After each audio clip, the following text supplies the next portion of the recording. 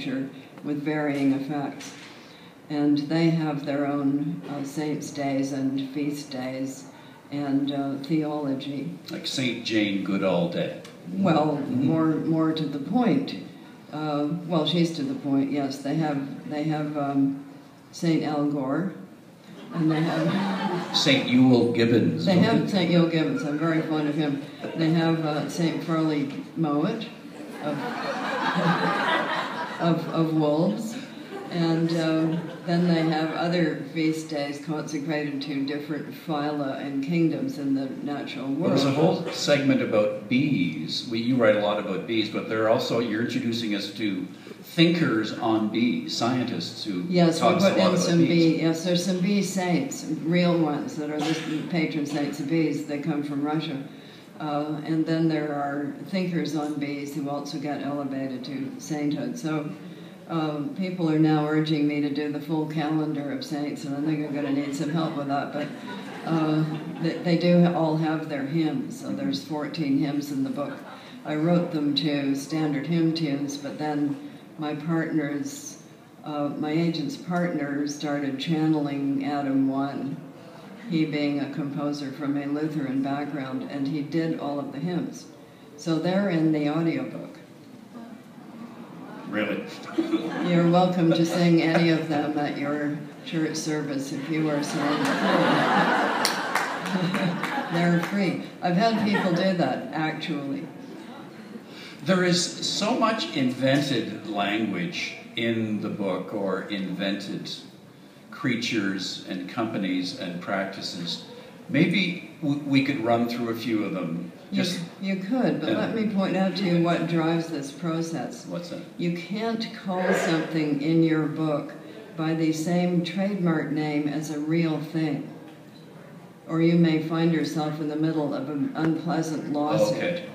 Example, there's a website in the future which is real-time assisted suicide website, in which you get to plan out your whole suicide and have a worldwide audience while you do it. But plan the music, the decor, sort of like a wedding, only a bit backwards. And it's very popular, and people are booked up for months. And it's called Nighty Night. So I had to research all these names, and there was a real Nighty Night company. It makes children's sleepwear. So you can see the kind of problem that you run into.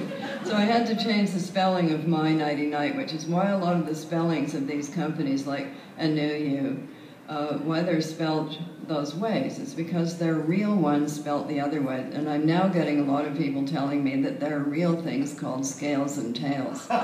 Scales and Tails in the books is an upmarket nightclub and sex joint in which people dress up as, the women dress up as flowers and birds and reptiles. And there are, I've now got 3 of them. They're all pet stores. So they haven't made the jump, but wait for it. They do not dress up as turtles. You're safe with turtles. But please tell me that there is no real business called Heads Off Real-Time Executions. There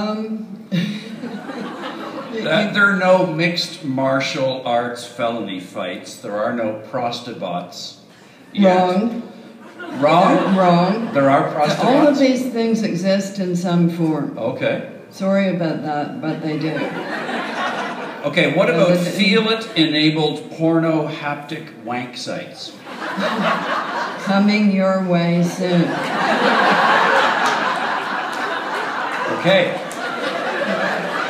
If you want to look on prostibots, put it into your search engine, you'll see that the Dutch are quite advanced with this already. These prostibots don't walk around, but they talk. They have limited vocabulary.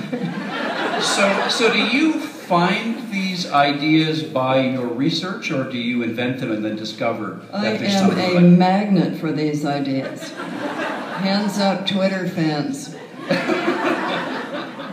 Okay, all over the world, Twitter followers send me weird things that they think will interest me. So no sooner had that lab-grown hamburger been devoured than I knew about it instantaneously. So glow-in-the-dark trees already here. Right. Glow-in-the-dark rabbits here.